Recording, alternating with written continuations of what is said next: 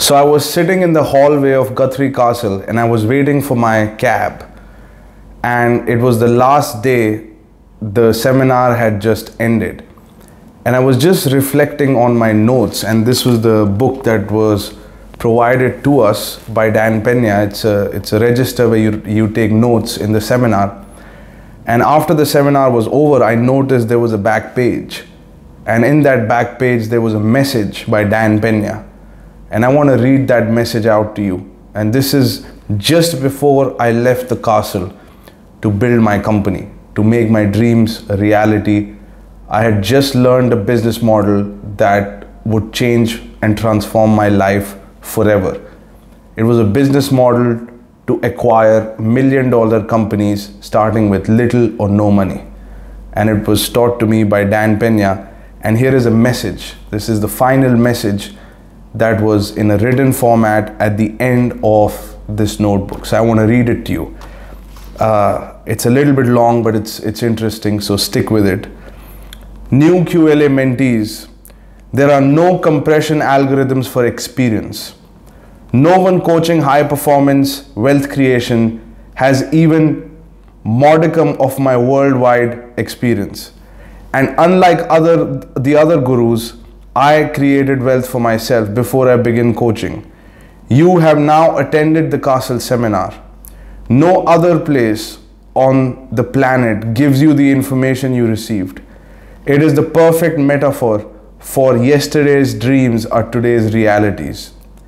Guthrie Castle was my dream, and I made it a reality in only 17 months. What the fuck do I have to show you? You scared dummies. How can I lure you other than with the 1-year-long free mentorship? Why do you think QLA has accomplished so much in the last 25 years? QLA ideas, mindsets, thought processes work. Even if not called QLA, but you must take action. You must just fucking do it. It will never be this good in your lifetime again. The QLA format and model will never be clearer. I was so positive QLA worked for anyone after creating my wealth.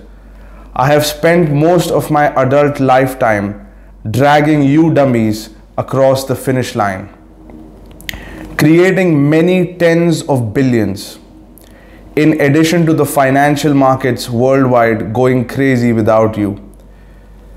The teenage millionaires phenom, the Canadian kid who did a $6 million, $50 million, and $500 million in a month.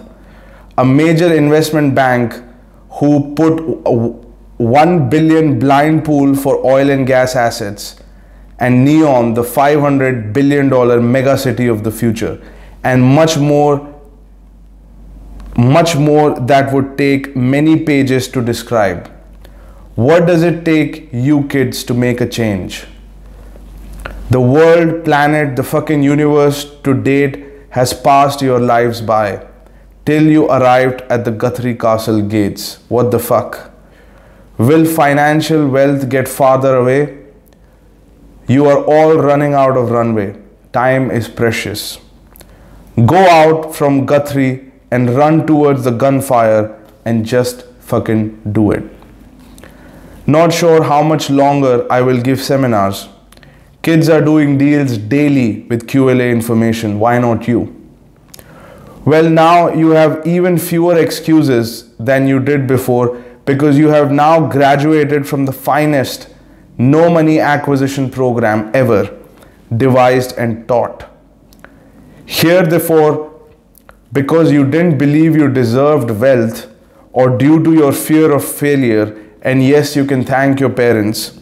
As I told you all week, I will not waste time on kids that don't want change. Or as I tell you, don't waste time on things you can't change. What are you going to tell your kids and grandkids when asked, what were you doing during the greatest transformation the world has ever seen? I feel sorry for these, your kids, not you lazy, low self-esteem dummies that are too scared to act in your own best interests. You may not like how I called you scared snowflakes, but what I say is what the Lord knows vis-a-vis creating wealth. There is no one better at high performance coaching, creating equity value, starting with no money on this planet Earth. And you have no one to blame for not taking action but yourselves. To your quantum leap in business and life. So that was the message that I read just before I left the Guthrie Castle, and it made me think that I have now the information. So far, the only excuse that I had was I don't know how. I have big dreams, I'm willing to take the risk, I'm willing to take the action, but I don't have the information and I don't have the right mentor. And that was my excuse that was holding me back. And I came up with the money and I gave it to Dan Pena and I got the information. And what am I going to do about it right now? And how am I going to implement this, what I have learned? And my whole life was just passing in front of me like a flash. It was kind of like a drug trip, you know, like I was just going through such a rapid level of reflection at the castle, and everything was just passing by, and all the actions I didn't take, all the opportunities that I missed right from the school days, you know, whether it's a debating competition or a powerful position or taking a more leadership role, like just this constant state of holding myself back, this pattern of holding myself back, and just kept keeping like myself safe and keeping myself in the shadows and on the back seat in the class, and not being an active participant and not exposing myself to extraordinary people, to extraordinary opportunities. And I just learned something that could just make me hundreds and hundreds of millions of dollars. So I read this message and I was like, you know, I mean, he's right about everything. And I need to take more risk. And I need to put myself on the line. And I need to just execute and be serious. And by this time, I had decided I'm going to go into healthcare. I had decided on my business model that I'm going to be buying businesses based on what Dan Pena taught me. I had a couple of ideas of who is going to be my chairman. So before even leaving the castle, I had all of this down. I had everything so clear in my mind, and all I had to do was just keep the negative people away and keep the people who are not related to my goals away, and just be focused on the pathway that has been set. I don't ever have to think about what to act or what is the next step. I will always know what the next step is because I'm trained by him, and it's completely clear what to do. It's completely clear what to do when things go wrong, and everything is clear. All I need now is the balls to act and the balls to expose myself in front of extraordinary people. And I had set up a meeting with a man that was worth around 500 million pounds. And I was going to meet him and propose him to be my chairman. So that's what happened. As I was leaving the Guthrie Castle, I read this message. And one of the things that struck me in the message was what he said, that the model of QLA is never going to be clearer in your life. And I knew that it's so clear in my mind what to do. If I don't execute it, I will never internalize it. And if I don't execute it, then this will just be a model that I know of, kind of like an idea that you never execute. And you never know what could have been possible and you know, you really never know what's possible until you execute it. And to execute takes sacrifices, risk, and focus, and balls. And that is what needs to be employed. You got to sacrifice time with people who may be important to you, but it's important that you do that for your dream and even for them. And I also felt a responsibility for the future generations. I also felt the responsibility that right now I don't have kids or wife, but one day I will have a wife and one day I will have kids. What would be their opinion of me as a father? What would be their opinion of me as a role model? My weakness or my lack of courage or my lack of risk taking will pass on to the next generation. And how will my children look up to me, and how will they respect me? And I started to think about these things, and it started to become more about the, not just me, but my success would affect everything, would affect the future generation, would affect what my mother did for me, the sacrifices that she went through to raise me. I'm in a way fulfilling all the efforts that she put into me. If I'm just lazy and if I don't do anything, if I don't take the risk, what good was it? What good was all that sacrifice that she did? As a single mother, taking all the loans to educate us. What good was that if I don't stand up, if I don't expose myself, if I don't put myself out there in front of the camera, in front of the news, I wanted to be on the billboards, on the news, and I wanted to build big companies. I wanted to be an important figure so that she can see it. My future children can see it. My people in the future generations look up to me as a role model. And to do that, I had to be all I could be. And I had to act like I had no limits to my abilities, as Dan Pena'S said. And I had to dream, and I had to expose myself and put myself through hell if necessary, to be exceptional and to be extraordinary and to make extraordinary dreams happen. And then I stepped outside, and me and my brother was walking, and we looked at the Guthrie castle, and it was all so magnificent. It had a big lawn in front, big estate, it had a lake, and that whole place seemed surreal. I had never seen a house like that. And suddenly all the dreams that I had ever seen, I could see it around me, because Dan Pena'S had accomplished it and he had just shared how to do it. And I have a pathway. And it's up to me now. The burden is up to me. He has done his job. My mother has done her job. And the whole, burden is on my shoulders now to perform. And this time will never come back. I'm never going to be this young. I'm never going to be single, and I'm in the best position to do it. If I do it, I'm going to have an extraordinary life. If I don't do it, I will have life full of regrets. And he had made that very clear, and his role was over. In the message, it says that there's going to be a 1-year mentorship program, but we didn't have that. He had already cancelled it. So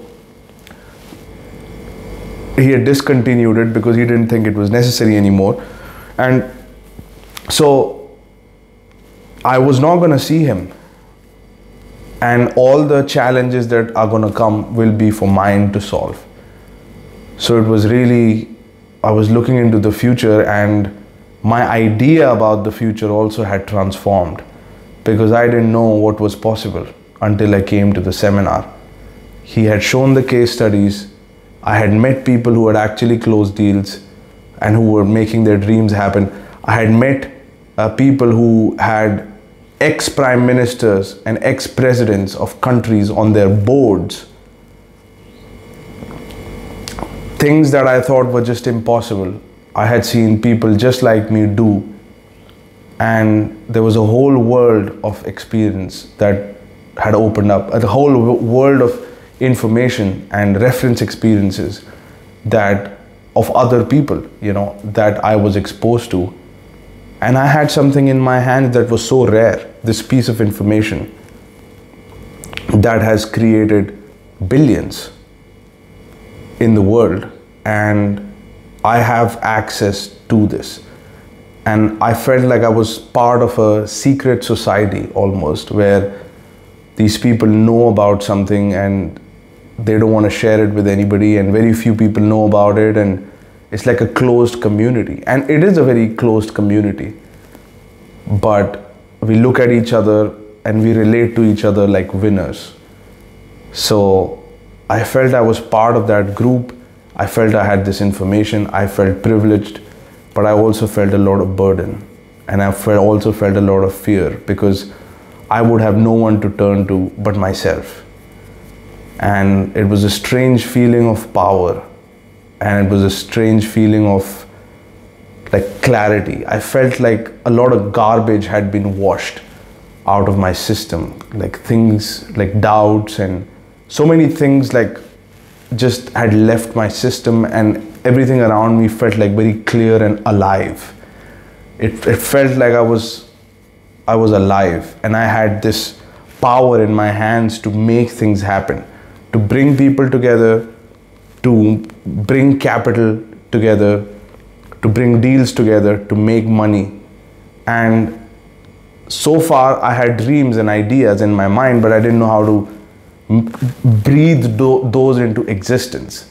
And I just learned a system with which, like any project that I have in mind, I can source people, I can source capital, and I can like make it happen, like make it real.